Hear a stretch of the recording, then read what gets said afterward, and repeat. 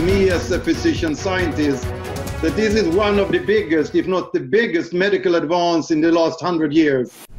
He works for Pfizer, and he says the company's coronavirus vaccine is 90% effective. So we begin tonight with the good news. Good evening.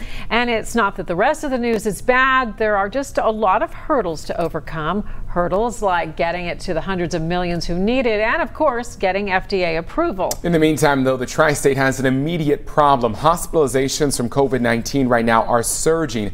Local 12's Tessa DeTiro is live at UC Medical Center tonight with a warning from healthcare pros throughout our area. Tessa, good evening. Good evening, Kyle. To stay along the lines of good news, UC doctors tell me that it's not too late to turn our trend around in Hamilton County, but it's going to take work.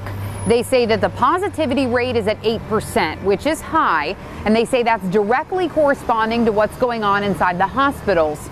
They say more than 300 people are hospitalized across the region. I think they've got this. It's a picture-perfect day in November.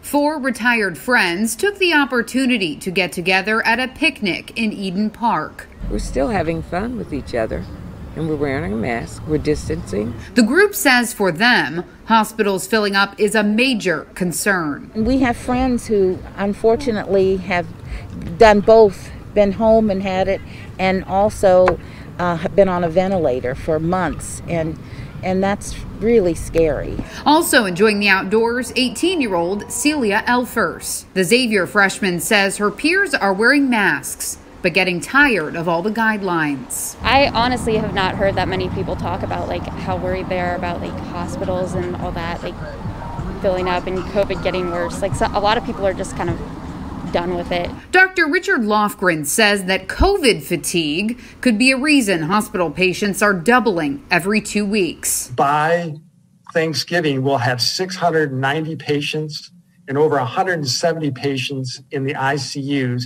in our region alone. Lofgren says if we can't turn it around, it would result in us needing to think about deferring non-COVID care, which we recognize really has had and would have adverse effect. Talk of a vaccine is giving people hope, but it won't clear out the ICUs. Broad distribution is not assured yet.